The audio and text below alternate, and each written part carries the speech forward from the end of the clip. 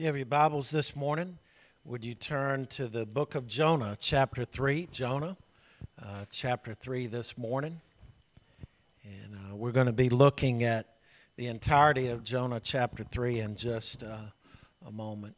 You know, I would imagine every one of us has had seasons of regret or individual times of regret in his or her life, and that's true for me. One such regret happened, it's about 18 years ago. It was back in 2006. I was on a mission trip off the southeast coast of Africa, and in our travels, we had about a full day layover in Paris, France. And so as I was there, I was able to see the Eiffel Tower, and I stood beneath it. And I looked up and said, I think I'll go up on that thing to say I'd done it. Then I looked at the line and decided, well, I'm not going to do it. And believe it or not, I regret not doing that. It's something that was right there. I'll probably never be there again. And I didn't take that opportunity. And so when the church was so good to give us a trip to Italy, and Karen was there, I'd been to Italy before. It was a Sunday afternoon. We had traveled for a long time. All the rest of our party, because our sisters, their husbands, they actually joined us on the trip, and everyone was tired. We were right on the edge of the city of Rome, getting ready to go in the hotel, and I went to my brother-in-law and I said, we've got to go to the Spanish Steps and the Trevi Fountain. And we did it, and I'm glad that we did it. But you know, there are times that we have regrets in our lives, things that we do not take the opportunity to do. And there are times we have spiritual regrets, that we have had opportunities to serve God or to do something for God, or in the case we'll see today, to witness for God, and we missed that opportunity. I've had a number of those, I'm ashamed to say, even as a minister, where I have missed opportunities and realized after the fact. But one that really sticks out at me years ago, and Bob, this was when I worked at Greenfront, actually. One summer as a student, I was working for Greenfront Furniture. I was delivering furniture, and all summer we would head out all over the state. I didn't have to go out of state and deliver furniture, and I was riding with a coworker, I believe his name was Richard. This has been 30-some years ago. And as we were riding, he was driving, we looked on a hill, and as you would see here at Smyrna, and you see in various places, there were 3 crosses. And this guy didn't know the Lord, and he said, what does that represent? And I said, well, that just represents where Christ died. And I allowed the subject matter to change very quickly. This was a season in my life when God was working in a powerful way. I'd reaffirmed the Lordship of Christ. I was committed to being involved in Bible study. I was committed to the point of being willing to go to seminary. And this guy basically sets the table for me to witness to him. And I take about 3 seconds to say something and allow the subject matter to be changed. It can happen. It happened to Peter. As we heard in the song earlier with Peter, having denied the Lord Jesus Christ. He had opportunity 3 times to identify with Christ, and each time he denied him. It happened to the Apostle Peter, as Paul writes in Galatians. Paul had to address Peter and even Barnabas, who was an encourager and godly man, got caught up in this. They were around Gentiles, and then when the Jews came into the room, they began to separate themselves from them, being ashamed of the fact that they were hanging with these individuals. And so Paul had to rebuke both of them in the letter because they were acting in a way that was inconsistent with the gospel. And so today, we see another biblical illustration of someone who missed an initial chance. God had called Jonah to go and to witness to the city of Nineveh. And instead of heading in the direction of Nineveh, he headed in the opposite way. And so last week we saw what happened in the reluctant hands of those who were traveling with him. He was cast into the water. The waters became still for them, but things began to be troubling for Jonah. God sent a fish, a great fish, who swallowed him. And Jonah now is at a point, after facing the turbulent waters and the cavernous cavity of that fish's stomach, he's ready to do what God had called him to do. And listen, by the grace of God, he had a second chance. Look with me at Jonah chapter 3, beginning in verse 1. The word of the Lord came to Jonah a second time. Get up, go to the great city of Nineveh and preach the message that I tell you. Jonah got up and went to Nineveh according to the Lord's command. Now Nineveh was an extremely great city, a 3-day walk. Jonah set out the first day of his walk in the city and proclaimed, in 40 days Nineveh will be demolished. Then the people of Nineveh believed God. They proclaimed a fast and dressed in sackcloth, from the greatest of them to the least. When word reached the king of Nineveh, he got up from his throne, took off his royal robe, covered himself with sackcloth, and sat in ashes. Then he issued a decree in Nineveh, by order of the king and his nobles, no person or animal, herd or flock is to taste anything at all. They must not eat or drink water. Furthermore, both people and animals must be covered with sackcloth, and everyone must call out earnestly to God. Each must turn from his evil ways and his wrongdoing. Who knows? God may turn and relent. He may turn from his burning anger so that we will not perish. God saw their actions, that they had turned from their evil ways. So God relented from the disaster he had threatened them with, and he did not do it. Let's pray. Father, as we open your word again and in this Old Testament prophet, we thank you, God, that you have a plan. And you have a plan, Lord, to get the truth of the gospel, to get your message to people. And Lord, as we'll see today, it involves bringing together lots of things and a number of things and how you orchestrate it. And Lord, part of that instrument, part of that ingredient, Lord, is us. That God, you still use individuals to communicate your truth. And so, Lord, speak in this hour, we pray. In Jesus' name, amen.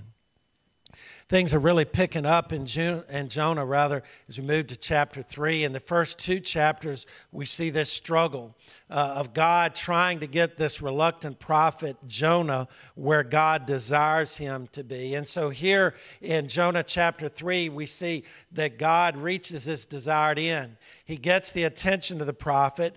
Jonah preached. The people heard, the leaders heard, they repented, and God relented from sending that judgment. We're going to see next week that Jonah's heart still was not right, yet God was working. And as someone I was talking with who was part of the group that is doing the crusade, they were dropping materials off this week, and we were talking about Jonah. And he said God did it in spite of Jonah. People were being saved. And we both agreed with that, but we also acknowledged that Jonah missed a blessing.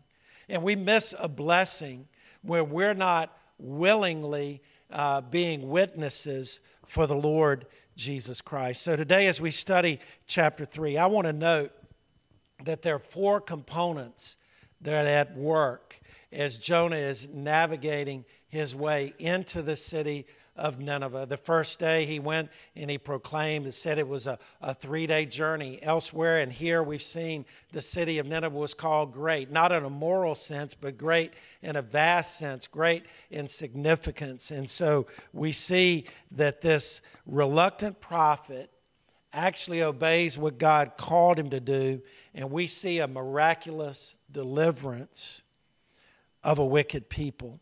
And what is true for Jonah is also true today. In fact, the 4 ingredients, these 4 components that are involved in a witnessing encounter were true in the Old Testament. They're true, as we're going to see, in the New Testament, and they're true even today.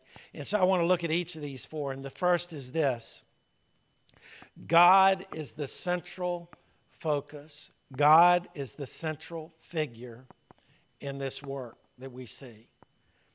You know, there are a number of memorable messages that I've heard over the years, and there are a lot that I've forgotten. There are a lot I say I may have preached that I've forgotten.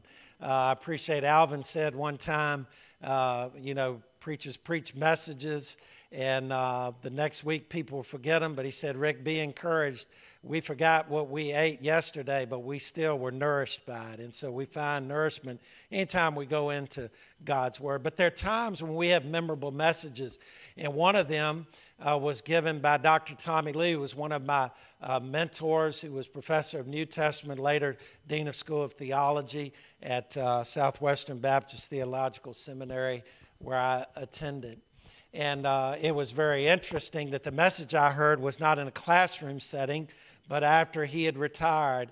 He found out that he had prostate cancer that was not diagnosed very early. It had moved to bone cancer, and he preached this message about 3 to 6 months before he passed, actually at my home church in Appomattox. And he was preaching about the parables of the great pearl and the hidden treasure. And he gave an interpretation that was unique, I'd never heard. Because whenever I heard about the great treasure that was found, it was dug up, it was found, and the person sold all he had and purchased it, or found the great pearl and sold, I always thought that represented an individual who found the gospel and gave up all to follow Jesus Christ. And while that is very true, that we should give up all, Dr. Lee gave an interesting interpretation. It was very sound biblically. He said, the seeker is God. The seeker is God. That God finds us as a great treasure, and he gives up his greatest possession, who is the Lord Jesus Christ. And then he took us to Romans chapter 3 in verse 11, and he said, there is no one who seeks God. He said, God is the one who is seeking. God is the one who's taking the initial work in it. And that is the case here in Jonah chapter 3. God is the seeker. He is the one who is finding the people. You know, a lot of times we say we hope people find God. And it's like this human-centric idea that people will just decide one day, I'm going to do this. No, God is the one who takes the initiative. The people of Nineveh, they were just living their lives, and they were living a very hedonistic, a very evil lifestyle, but it was God who was pursuing them. God did not let Jonah alone, and Jonah was a great distance from Nineveh, yet God continued to work and to mold Jonah to bring him to the people of Nineveh. Why is that? Because people matter to God.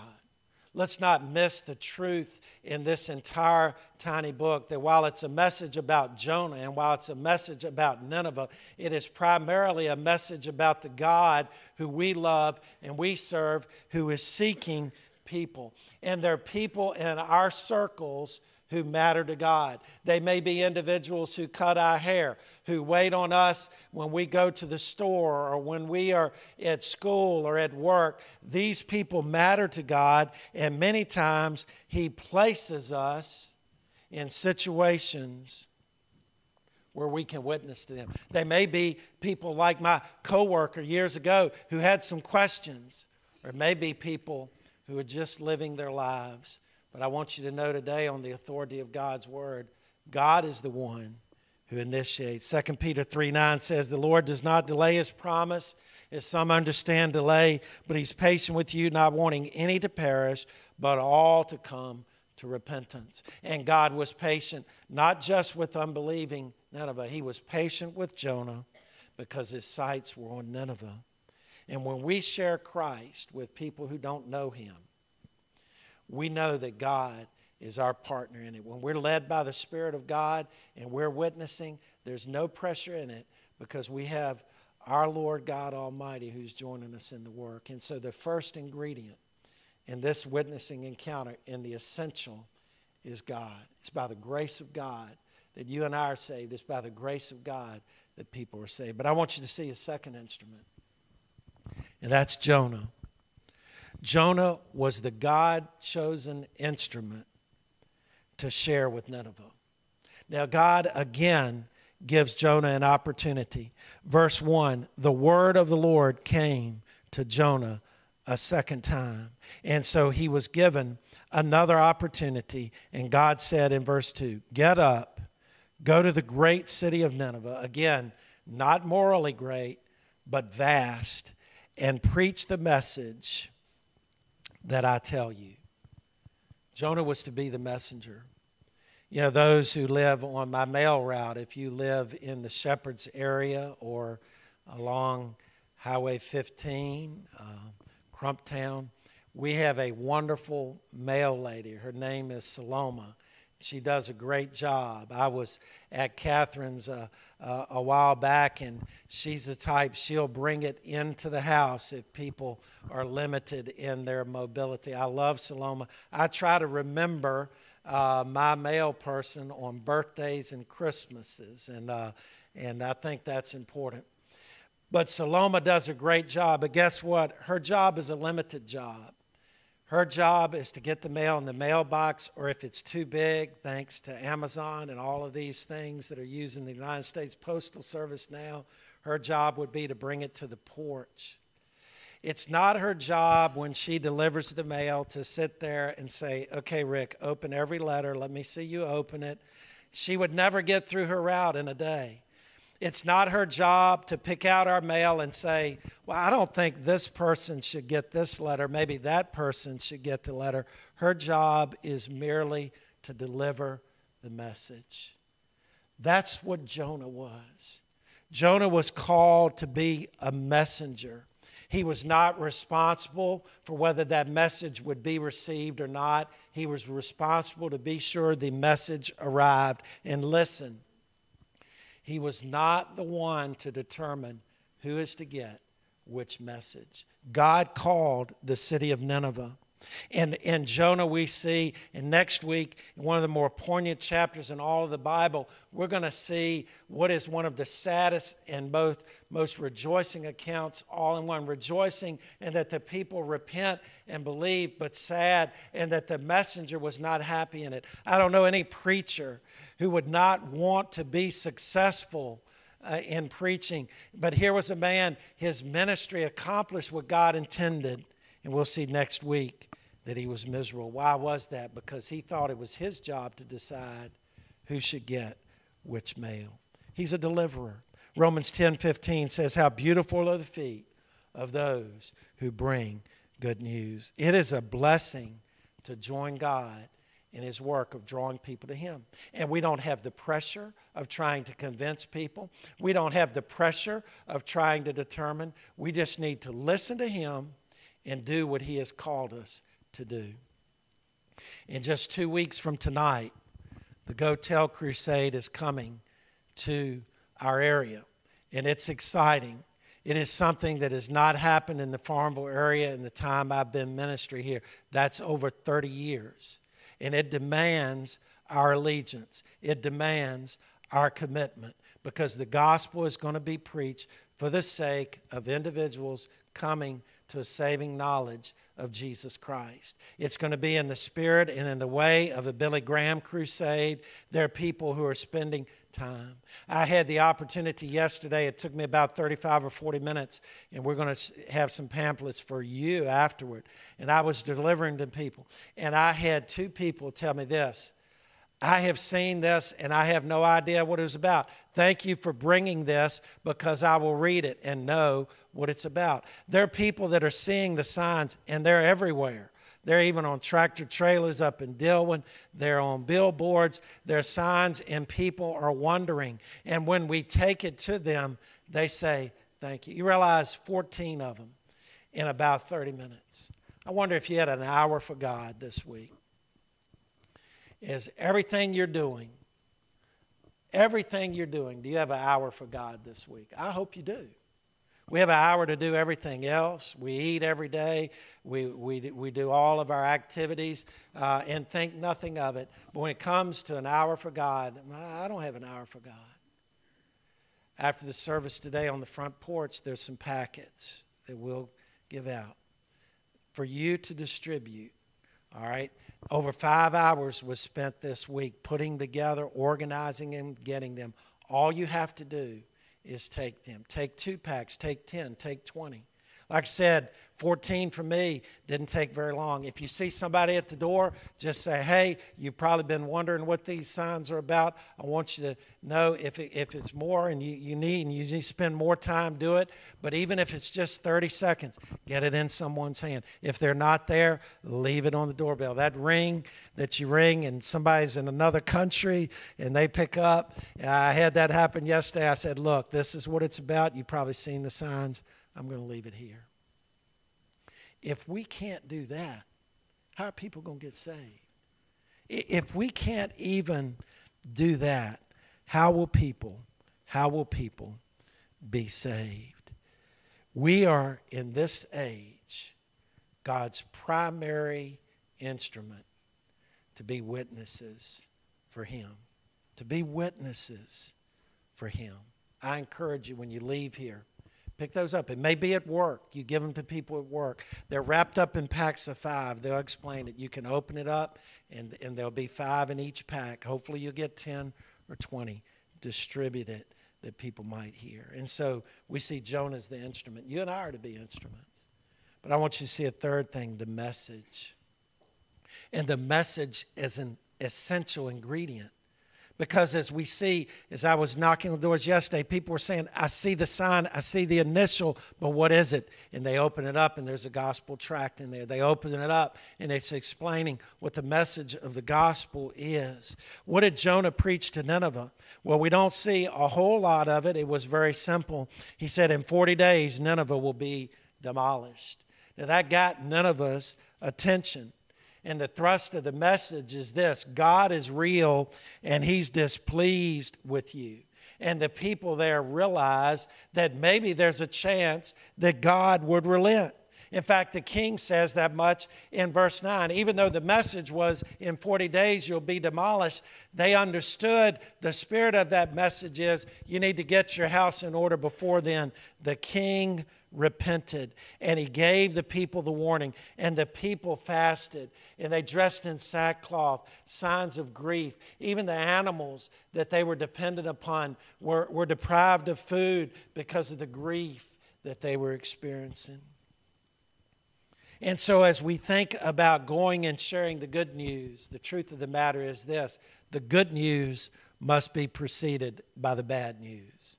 And the bad news is this: that we are sinners, that we have fallen short of the glory of God, and no matter how good we may think we are, we're sinners by nature and by choice. God does not work on a system of weights and balances. We think that in the end, if I'm better than my neighbor and I weigh righteously more than my neighbor, or we think in our own lives, if I have been better than I've been worse, then God must let me in. Let me ask you, why would God have sent Jesus to die if you could get there? That's the message of the gospel, is Jesus Christ coming and dying, but it's preceded by the fact that we're sinners. Jesus said only the sick need a doctor. What he meant by that is only the person, the individual who realizes that he or she is a sinner, only that person can receive the healing that Jesus Christ brings.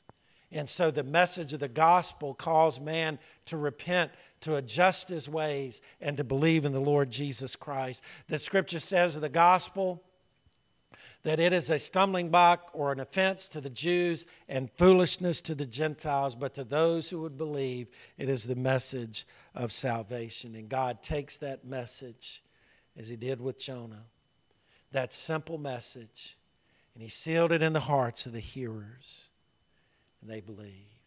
There are people today who need to hear because they're sinners, yet they're loved by God. Romans 10:14 says, how can they call on him whom they've not believed, and how can they believe without someone sharing with him? That sharing is the message. Look, a person's not going to be saved by your changed life. They're going to be saved when they look at your changed life and they hear the message of the gospel. It's the message that saves. But I want you to see the fourth ingredient: the recipients. The recipients here were the people of Nineveh, a people with a plea, yet no merit. In other words, we see the desire of God's heart. Now the prophet has reached the city. He's gone into the city and he has preached. And the people of Nineveh were saved. Euphemistically, these people were no choir boys. In fact, they were wicked. They were a wicked, wicked people. In fact, I appreciate when Daniel did his study a couple of months ago, maybe you remember the pictures, the hieroglyphics of the terrible things that they did and gloated over. They were a wicked people, impaling people. In fact, one of the nice things they would do is if they conquered someone, they would take them into the desert, bury them up to their neck on the hottest of hot days, stick a stake through both cheeks and leave them there with their tongues hanging out to die slowly. And that was just one of the pleasant things that they did. That was their amusement. Yet God cared about them. Jonah thought these people were beyond the mercy of God, and God thought differently. Let me use an a fortiori argument, greater to the lesser. If God cared this much about a wicked person, how much do you think he cares about the person who cuts your hair who doesn't know the Lord, who serves you in the grocery store who doesn't know the Lord? God cares. And there are people who need to hear. Well, the people heard, and the king heard. The scripture says first that the people heard, and they repented. And it says that the king heard, and he repented. And they dressed in sackcloth and ashes. They were grieving over their sin. They realized that they had done wrong. They were awakened by the truth of the message of God. It said in verse 5, the people believed God from the greatest to the least. The king believed and called a fast, even the herd of the flock. He donned sackcloth and ashes. And miraculously, these people who had no knowledge of God before Jonah came, all of a sudden they were transformed by the power of God. And that's the power of the message that is proclaimed.